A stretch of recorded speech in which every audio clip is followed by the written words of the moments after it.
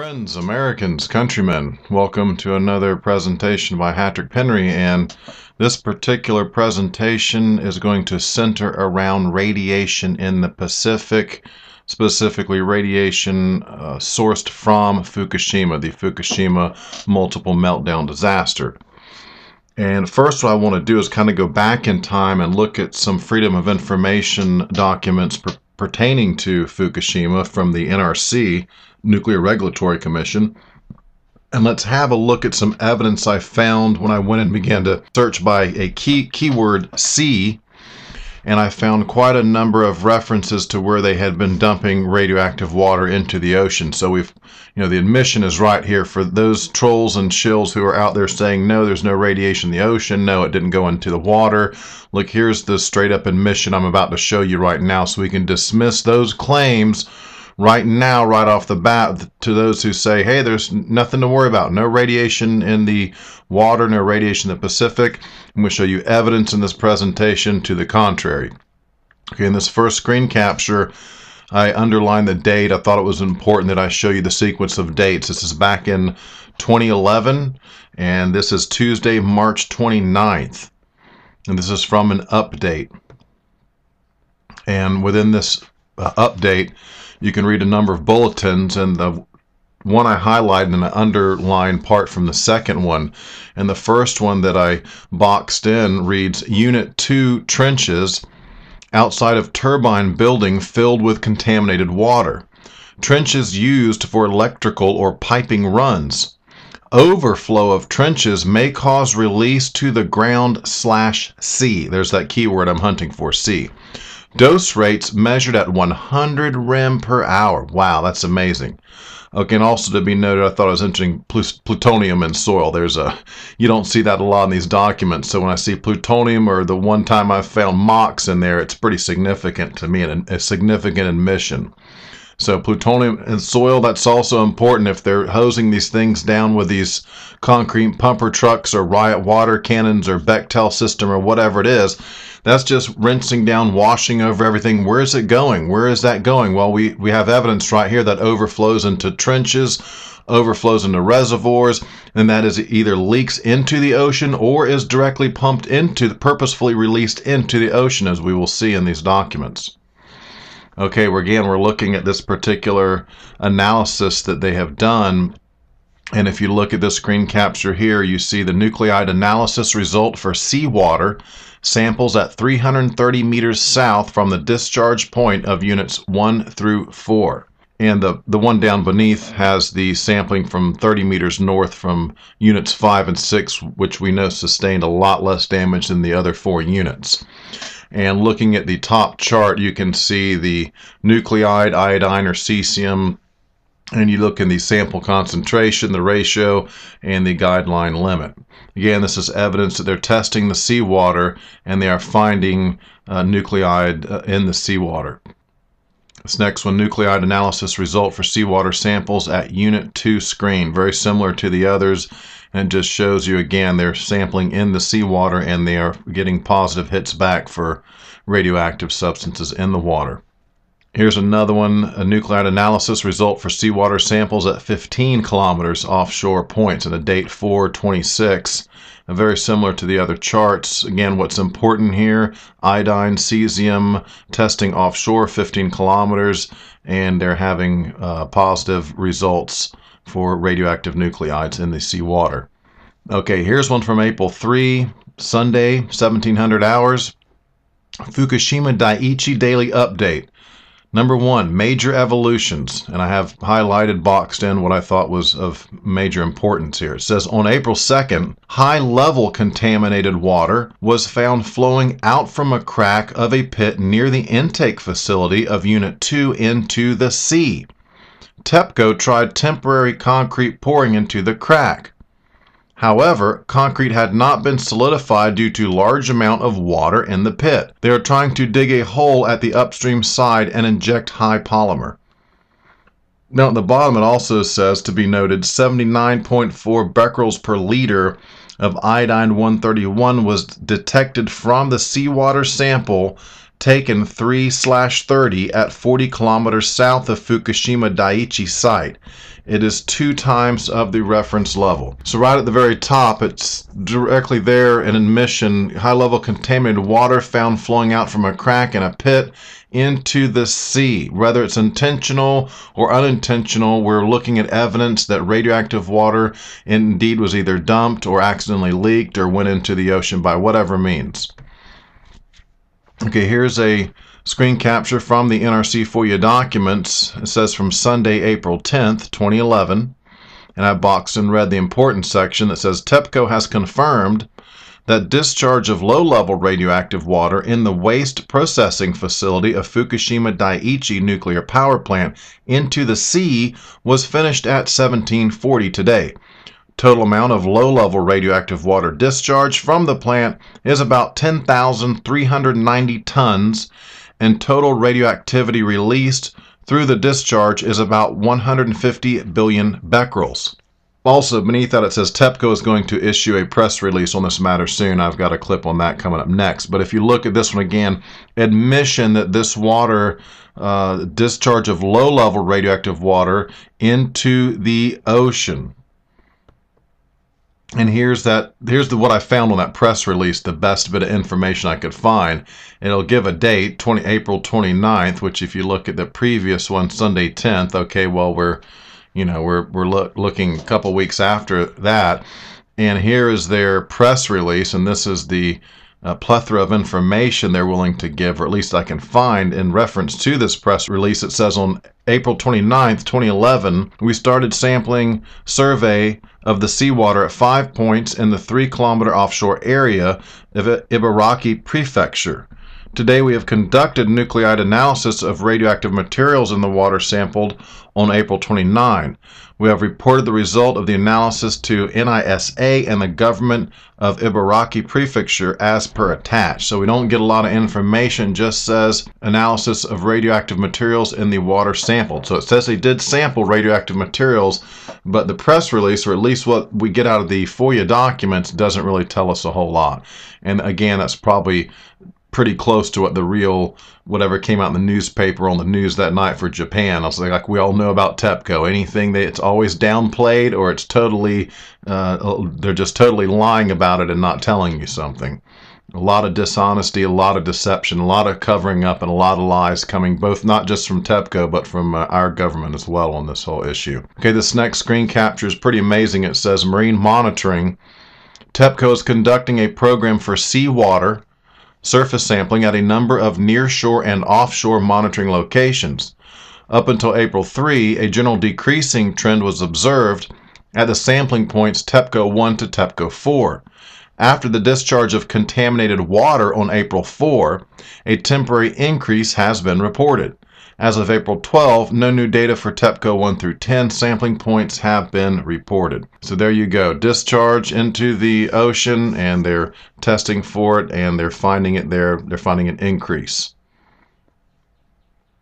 Okay, the next screen capture says radioactive materials monitoring, density of iodine 131 in the sea. Were they monitoring in the sea? What are they monitoring for? Fission products. Iodine 131, and you can, on the left of this particular chart, you can see the sampling location, seacoast or offshore, and it gives you the particular distance, the date and the time, the density, and the ratio to criteria. 43 times, 40 times on some of these. So it's quite elevated, we can see. Okay, the next screen capture I have says discharge of low-level radioactive accumulated water in Central Waste Treatment Facility and Units 5 and 6 to the sea.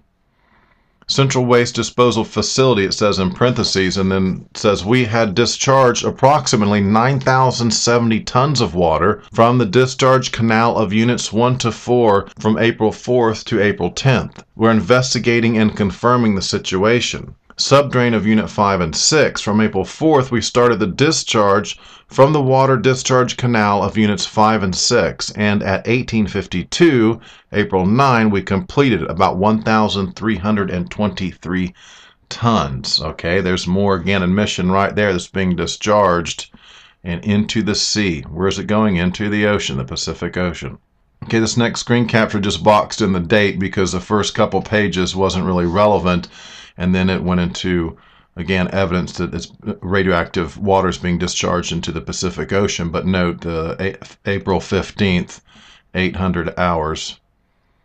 And the next screen capture was the relevant section. I boxed in 3 areas where one says discharging water in subdrain of Unit 5 to the sea, 950 meters cubed, for April 4th, 2100 to 8 April, 1214. Those are the time hours, I guess, 2100 hours, 1214 hours. To the right of that, it says discharging water in subdrain of Unit 6 to the sea, 372.6 meters cubed, 4 April 2100 to 9 April 1852. So this is taking place over a number of days. And to the right of that, again, draining water, concentrated RW to the sea with a directional arrow pointing towards the sea, 9,070 meters cubed, from 4 April 1903 hours to 10 April 1740 hours. So it's an ongoing process, and quite a bit of concentrated radioactive water is being discharged into the ocean. Here's the absolute proof of it. Okay, next screen capture. Again, it's important to note the date, April 8. I just want to show you this is back in 2011. This is late March, early April, what we're looking, these analysis we're looking at here. And this particular one is a TEPCO summary. Again, you take it with a grain of salt because TEPCO's been less than honest time and time again. What was to note on this particular screen capture we're looking at now that I've boxed in red, I'll read you the bullets. It says, the discharge of radioactive water from the rad waste facility to the sea continues and will be completed this evening. Drainage of the Units 5 and 6 underground groundwater pits will be completed on Saturday. The next bulletin says, the discharge of radioactive water from the rad waste facility to the sea continues and will be completed this evening. Following completion of pumping, workers will check the rad waste facility for cracks that might have been caused by the earthquake. And the last bulletin says the release of slightly contaminated water from Units 5 and 6 groundwater pits to the sea will be completed on Saturday. Well, that's an intentional release. A discharge, could take it either way, but I see the discharges in here, evidence I see they are an intentional discharges, some of these, and we'll explain why they have to do that, because of their temporary solution, the best solution they can come up with to try to stabilize the situation. In the long run, it's not going to be effective. We're all going to have this corium melt all the way down. Spent fuel pool number 4 we know was dry for quite some time. I suspect that also blob melted down. There's a sublimation through the concrete into the Taurus screen capture I have difficult loading online for people to look at, and it's indicative. It indicates that they knew there was going to be a corium blob as well from all those bundles in number 4 that would melt down, sublimate through the concrete. And where does it end up? It melts through the Taurus. Does it stop in the Taurus? No, continues to melt down beneath. So right here you see evidence of discharge of radioactive water, and also we have to look at the language on this as well. It's very important. At the bottom it says the release of slightly contaminated water. At the top it says the discharge of radioactive water. So let's be sure there's a difference in that between the slightly and the radioactive. And in some cases it says, I think it said a couple times, highly radioactive water is being concentrated, I guess is the word being used, radioactive water. So this terminology is important too. We're getting varying levels of radioactive water being discharged, being released, or leaking into the Pacific. Okay, I'm now going to read from the Freedom of Information Act documents, where these are some phone conversations between some of the NRC guys. And I'll read you the box section, although that's pertaining to something else. What's important on these two here is the amount of water they're going to be dumping onto these damaged, critically damaged, inoperably, irreparably, unsavably damaged units 1, 2, and 3, and indeed unit number 4 as well, which we know was not actively, the plant was not running at the time, but everything had been offloaded upstairs to the spent fuel pool, which from the documents we know they knew it was dry and didn't have water for quite some time. How long? Long enough to have a absolute meltdown, absolutely, and sublimate through the concrete and go on down into the ground. Yes. Now let me read from the screen capture. Brian Sharon says, and apparently has a full core offload on there. He's talking about the spent fuel pool number 4. Has a full core offload on there. Is it a molten mass that's starting to head into, starting to interact into the concrete? John Moniger, right. We actually think the steaming is good, and we've raised the concerns, multiple times when the steaming stopped. They're at a loss what to do. They're at a loss what to do. The helicopter overflights, it's reported out, and you go to the meetings and they say, so many, not hundreds, but so many tens of tons of water have been dropped, or hundreds of tons of water have been dropped. And then you look at TV and you're like, well, that cannot be like less than 10% effective due to the speed of the helicopter, the winds, etc. And they acknowledge. And so the one thing is being reported in the media that these fire trucks are going in and out. The helicopters are doing this, the super capacity pumping system. But then when you actually get down into TEPCO and start talking to the engineers, you find out that it really isn't that effective. So we, in terms of, that pool, or even Unit 3, I mean, Unit 3 was, they believe Unit 3 was, Unit 3 was dry, and it was multiple days before, they got those first fire trucks in. So that's why they put their priority on Unit 3. And they believe they had some time on Unit 4. They had moved some equipment over to Unit 4.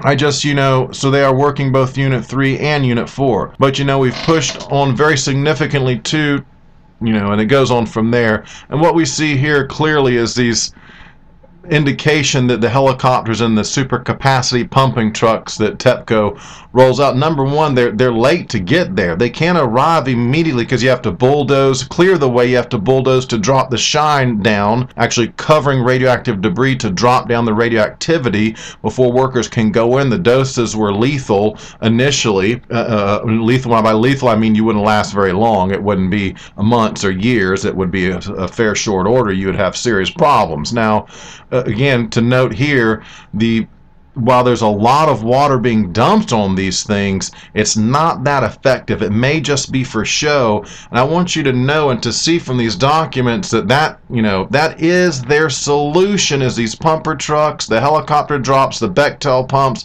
And in the end, you look at it, it's like straining at a giant, massive beast, and all you have is a little tiny toothpick to do battle with them. It's the best thing they could come up with. Again, all this water that's being sprayed and poured and dumped, where does it go? It leaks into these pits. These pits are drained. These pits are discharged. This has been an ongoing process. Now, at the point where the corium blobs melt down beneath the toruses into the ground and down into groundwater underneath the bay and what have you, then it's unreachable. There's nothing more you can do about it at that point.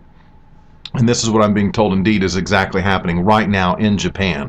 Okay, this screen capture here, this next one shows us water sprays to Unit 3 having little or no impact. I wanted to show you that in these documents, and there's plenty more references to this, that the water dumps, the sprays from the concrete pumper trucks are having little to no effect. And the NRC is very well aware of that. They're also well aware of how long it takes to get in and even begin to try that ineffective little, straining, swatting at this giant dragon. It's not doing a whole lot of good.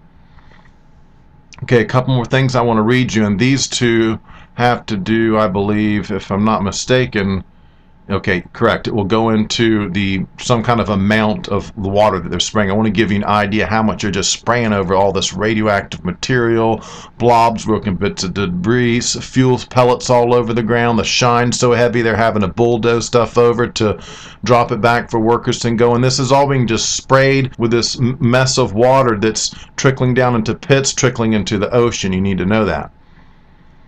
John Moniger says, and also the helicopters, all those systems are really not highly effective, or actually just marginally effective.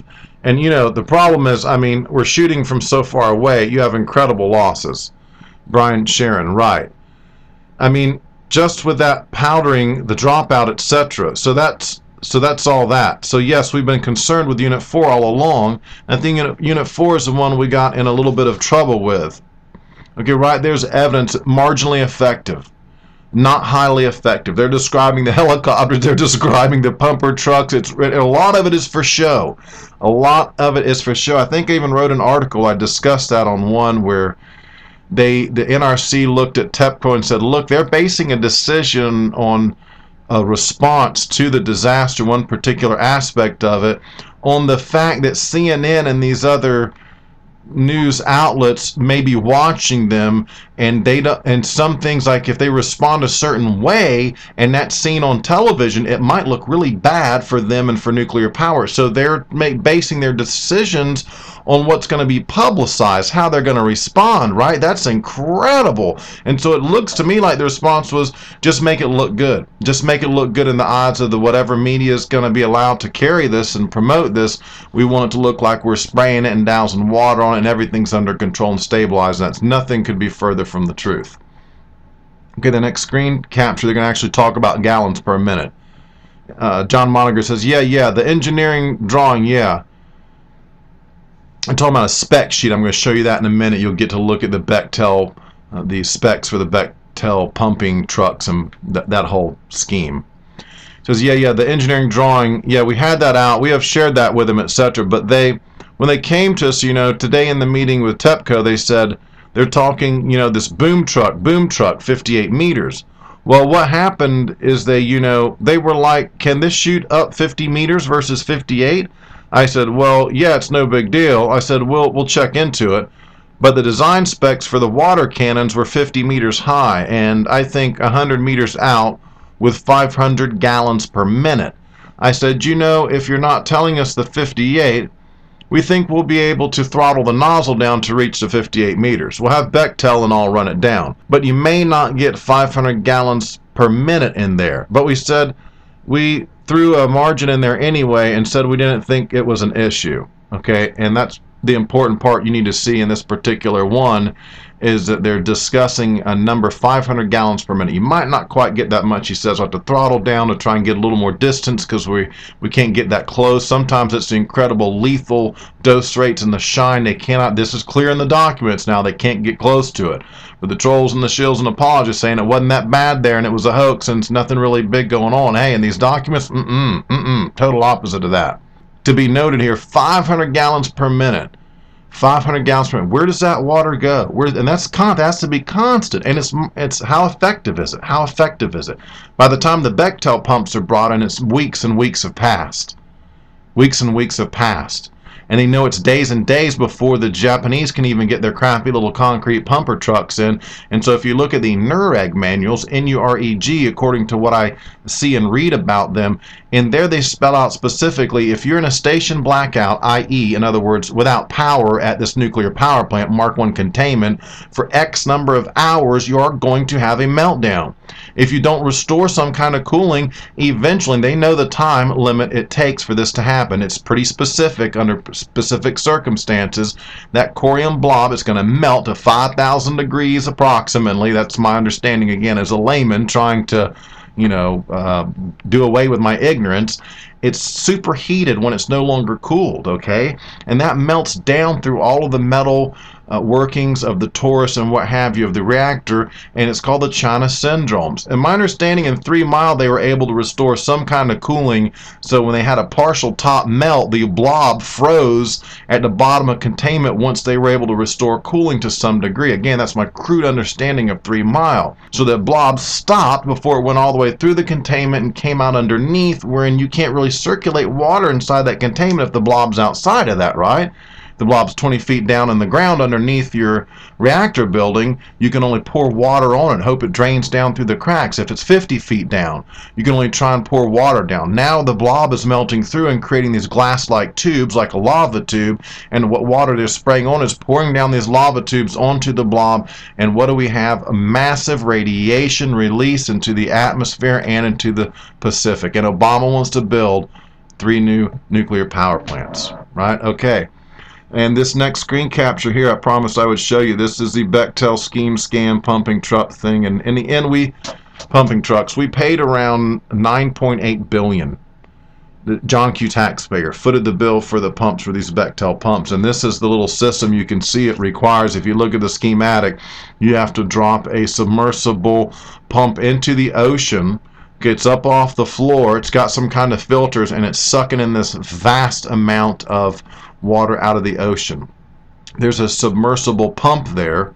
Okay, that is then pumped up to your initial truck. You have a flatbed truck with this another giant pump in the back of the truck, a secondary pump that grabs it and pumps it on up to another truck where there's a tertiary pump on that truck, and that pumps it up the boom and out to the nozzle onto the reactor building. Again, when the top of the reactor building collapses on the spent fuel pool, and in the documents they mention this, it's very difficult to get the water in to cool the spent fuel, even if it's still there and hadn't melted on down, because there's inches of concrete and what have you on top of it, literally blocking the water from falling down on it, cascading down on it. Now it's running off the side and spilling over the side.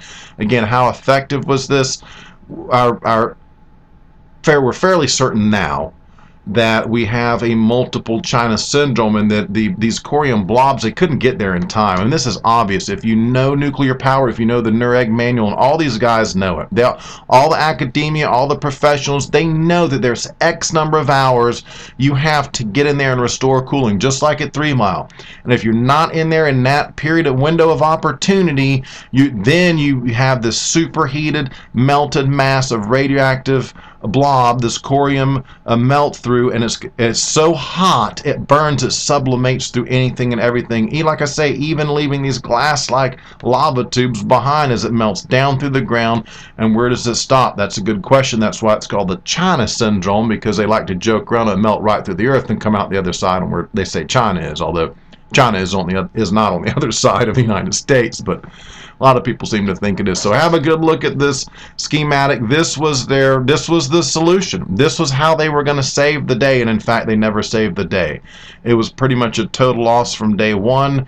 NRC and our boys knew it early on just how damn serious it was going to be, because of the station blackout, because tsunami destroyed equipment, inundated electrical components with saltwater control panels, everything. So they knew there was no quick chance to get cooling back, and they knew what that was going to mean, because they say they knew everything about Chernobyl. Now, I don't want to get distracted, because I also want to go in and let's have a look.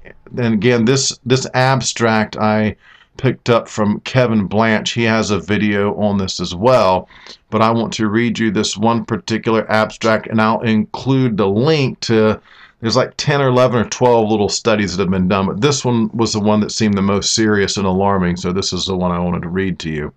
As I prioritize, and the most serious stuff I try to get out first.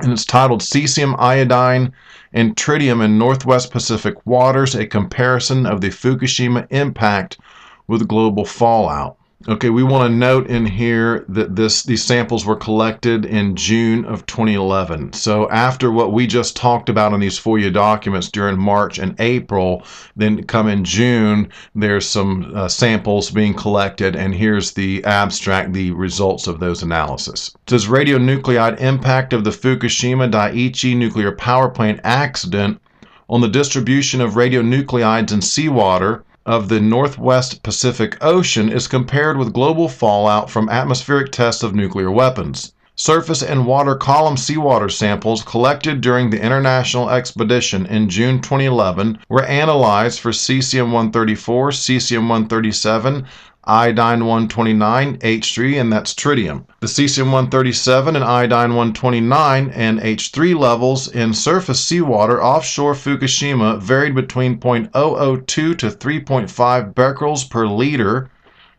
to the power of -1, 0.01 to 0.8 microbecquerels per liter to the power of -1, and 0.5 to 0.15 becquerels per liter to the power of -1, respectively.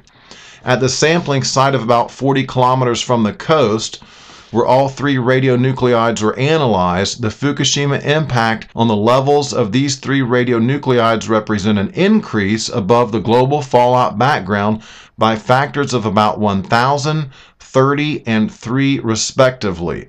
That would be factors of about 1,000 for the cesium-134, factors of about 30 for the cesium-137, for the iodine-129, and factors of about 3 for the tritium, the H3.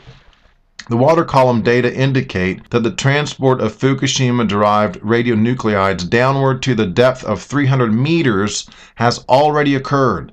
The observed cesium-137 levels in surface waters and in the water column are in reasonable agreement with predictions obtained from the ocean general circulation model, which indicates that the radionuclides have been transported from the Fukushima coast eastward. The cesium-137 inventory in the water column, parentheses, the area from 34 to 37 degrees north and from 142 to 147 degrees east, close parentheses, due to the Fukushima accident is estimated to be about 2.2 picobecquerels.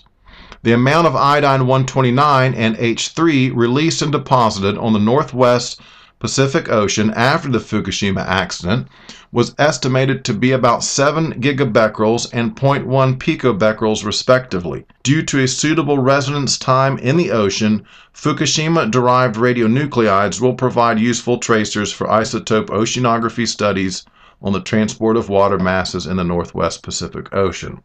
And what's crucial to be noted again, we are testing for it by factors of 1,000, 30, and 3 times what they're seeing in the atmospheric test for nuclear weapons. So is it elevated? Yes. Are they testing for it and finding it? Yes.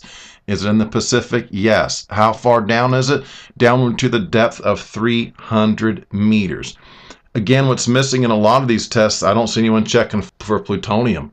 And that seems to be a red flag for me. Why are they not testing for plutonium? Is there a reason for them not to test for plutonium? Okay, let's see. We covered the FOIA documents, and then we covered that particular abstract where they have tested for in the Northwest Pacific up to 300 meters down radioactive iodine, cesium, and tritium. And the last thing I want to cover on this particular broadcast, if that's what you want to call it, I want to go on and look at what the recent news that just came out today that's prompted me to get off my butt and really get on this and get this out here, because it's important you have this information and you can judge for yourself how you feel about nuclear power and not just listen to Obama and Mitt Romney telling you it's, clean, emission free, a wonderful way to produce electricity. So let's have a look at the article from the 8th of July. This is one on E&E News. I like the threads in E&E News, and I like the people in the comments in the threads of E&E News. And if you read those threads are even more important than the article itself, because in those threads explain if the article's propaganda, what part might be disinformation, what is inaccurate. And right now it seems in the threads are kind of run and controlled by the public at large. Like I said in a video I posted on YouTube earlier today, my mom goes into E&E News and logs in and makes comments all the time and finds her comments are deleted. So the humans that come in there in the threads, by and large, are good people keeping the trolls at bay. But whoever's controlling E&E News in the background can go and delete your comment. And so I've been very clear on this on a number of instances. There's a couple places that will talk about the disaster, even mentioning FOIA documents and give some good information, but it's still by and large low level when you look at the worst of the worst and the true reality that's going on there as best we can determine it with a lack of information and the media blackout and so on and so forth. They're way downplaying it. They look at superficial issues, a lot of disinformation, a lot of propaganda. So check the threads, and the people inside these threads by and large are really good people, and if a troll goes in there, they pretty much get called out pretty soon. And this one is titled, this is from the Wall Street Journal, again, like I say, mainstream media outlet, so to take it with a grain of salt. And in the threads in here, again, like I say, they point out, hey, they give you a little bit of good information, but they downplay the whole overall size and magnitude of the disaster, and that's what they're doing. It's carefully downplaying damage mitigation. So the Wall Street Journal says, soaring radioactivity levels on coast of Fukushima plant. Nuclear material may have leached from melted fuel cores and into the environment. From July 8, 2013, more than 2 years after the devastating accident at Japan's Fukushima Daiichi nuclear plant, operator, and that would be TEPCO, is seeing levels soar of a radioactive element called tritium. The problem spot is on the coastal side of the plant's heavily damaged number 2 reactor, one of the areas where TEPCO regularly monitors groundwater to check for radioactive elements that may have leached from the plant's partly melted fuel cores and into the environment. Okay, and from another article from the GG Press, July 8, 2013, Tokyo Electric Power Company says 2,300 becquerels per liter of tritium was found in seawater sampled off its crippled Fukushima No. 1 nuclear power station Wednesday, the highest level recorded since the March 2011 accident. It is feared that groundwater containing high levels of tritium may be leaking into the sea from the plant's No. 2 reactor building. Well, again, I showed you previous documentation where we know for sure it's been discharged, it's leaked. You know, they purposefully vented into the ocean for any number of reasons. We know this is a fact. These guys like to phrase it in the form of it is feared that it may be. Well, we know they dumped it. We know they discharged it in the story. And that was old school back in 2011. So what we're worried about now and what this shows now, again, that's why I showed you the initial pouring of water on. Okay, that's one thing. But now what we're looking at is, if that would have been effective, at some point the fission would have stopped. We can agree on that. And these particular byproducts of this fission, like cesium-134, it wouldn't be as such abundance. And then as time goes on and it approaches its half-life, you would see the strength of it and the amount of it would begin to decrease, right? Now that's just simple physics when you think about it. And again, this is based on if you're able to reestablish cooling to the core, to the control, to the fuel rods and everything, right? And if you're unable to do that, it continues to sublimate and melt down through the ground into the groundwater underneath the bay, as the comment I read on my video today from E&E News pretty much spelled it out in an excellent picture. Let me see if I can find this one here. I'll read it to you. It says, "What are the sources of the radiation contaminating the Pacific Ocean? Question mark. Cooling water is dumped into the Unit 1, 2, and 3 reactor runs to cool fuel splatter left behind. This water flows out the bottom of containments 1, 2, and 3 into groundwater and also out of tourist basements. Groundwater flows through corium lava tubes left by the passage of corium 1, 2, and 3. Corium is the melted fuel rods, this blob of melted superheated material. Corium 1, 2, and 3 melted down into the mud rock, then out under the Pacific Ocean, following layers in the mud rock. As corium 1, 2, and 3 melted under the harbor and ocean floor, radioactive steam and water flowed up through cracks in the seabed and into the ocean." And this again rings true with these reports I've heard about cracks and steam coming up. And if you realize at the time in these FOIA documents that we know they were unable to respond, unable to restore power, to come in with this half-assed attempt with a concrete pumper trucks and a helicopter dumps. Wow, it was the worst case scenario, and all those melted through containment. The NREG manual tells you that. They know they've purposefully let reactors melt down, many of them, to study and know just how long it takes in one of these events. It goes on to say, who will be affected? Millions of fishermen, including employees on factory ships, will no longer find customers for their fish, so on and so forth. There's going to be a major effect in this particular, the Pacific Ocean, and that's huge. That is huge revenue, huge income, and a huge food source. And again, what does Obama do? They raise the radiation limits. That's their solution. Build more nuclear plants, raise the radiation limits, and turn your back and ignore what's in the FOIA documents about this massive multi-agency cover-up. I mean, all these agencies are corrupt. They're all participating in this. We're getting slammed. 1.3 million Americans. That's a conservative estimate to be dead from Fukushima by the year 2030. Hey, do you like nuclear power? 1.3 million Americans dead. Conservative estimate. Now let me go to my last bit of this report, and I want to cover what came out today on the 9th of July. Again, this is from E&E News. I warn you, be careful. Watch some of the guys like Sick Pewter are good people in these threads, and I can't remember all their names right now. My mom's in there somewhere wandering around as well. So keep in mind that in the threads, these guys like Sick Pewter, my mom and others, they're really good people. You get good information from them. They call out the trolls when the trolls show up. Okay, but the overall I would do E&E News differently. I mean, really, they could have highlighted FOIA documents. They could have really concentrated on the worst of the worst and made it easy for us to access some of these documents and information and what have you. And I don't find it to be so. Now, that to the side, though, however, I am going to report on, I find other places to be a lot worse. I'll put it that way. It does get worse than E&E News by a long shot. You got Alex Jones and InfoWars, right? Okay, I rest my case.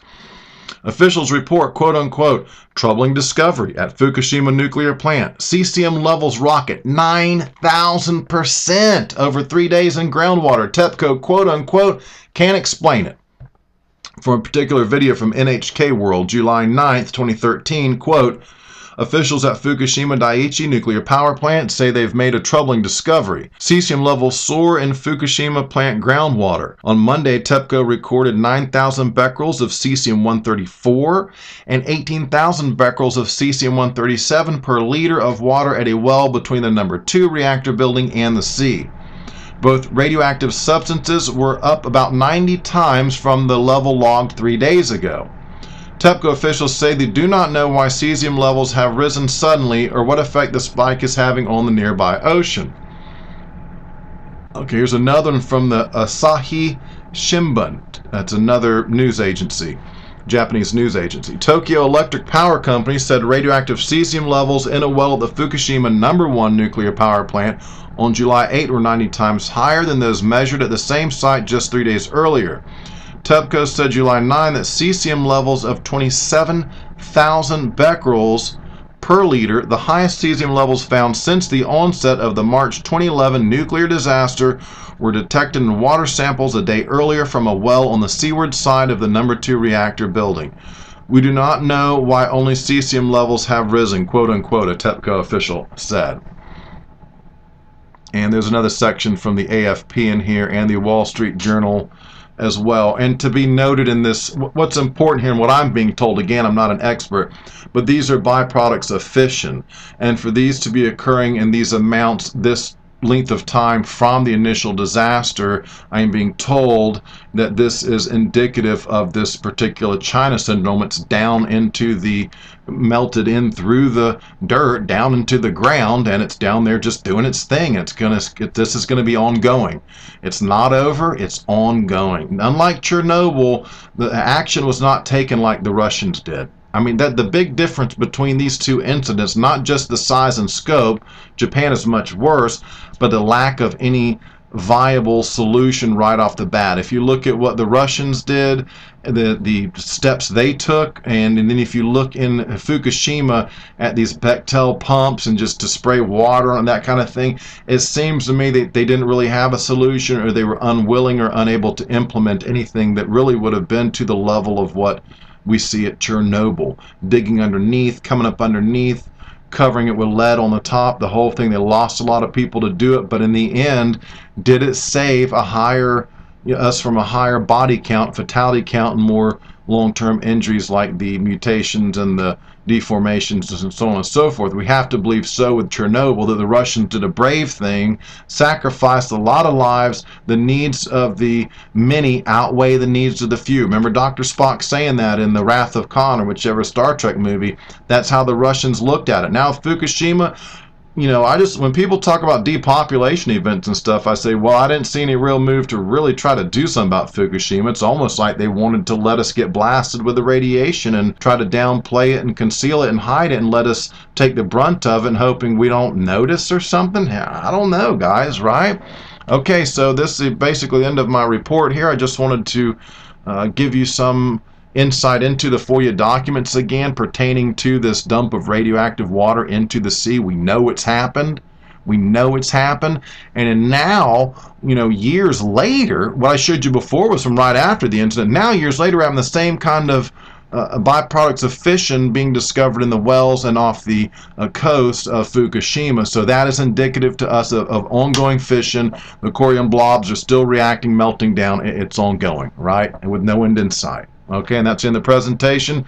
Thank you very much for listening to this. And again, everyone who's talking about the situation in Japan, and especially those FOIA documents that reveal this massive, huge cover-up and why we're all going to get blasted and lose 1.3 million Americans because they covered up, no precautions, no rainwater warnings. They raised the limits of the rainwater. They rigged the RadNet monitors. Wow. Wow is all I can say. Okay, Hatrick Penry, thanks for joining me. Over and out. We need to get subscribed and get this unity stronger and beat YouTube at their own game. Okay, that's what this is about. Like I say, go to the remix button, hit the remix button. That way you'll have this video and keep up with this. Otherwise, you know, YouTube's just going to control us, guys, and it's really